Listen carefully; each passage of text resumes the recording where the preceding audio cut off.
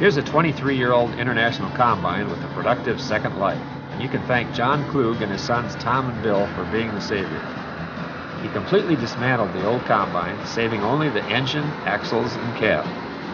Using a semi-truck frame, he built a new chassis to support a 750-gallon spray tank. On the front, he mounted a 3-section Blumhardt spray boom. He removed both Combine axles and mounted the original front drive on the rear, using 18.4 by 42 tractor tires for plenty of flotation and traction. On the front is a steering angle from an AC 220 tractor, fitted with 20-inch implement tires and spaced to straddle 4 30-inch rows.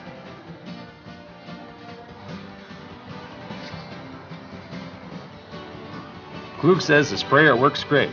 Last year it covered nearly 2,000 acres without a breakdown. On a good day, he'll do 40 to 50 acres an hour, traveling about 6 miles an hour. He can go almost 40 acres without refilling.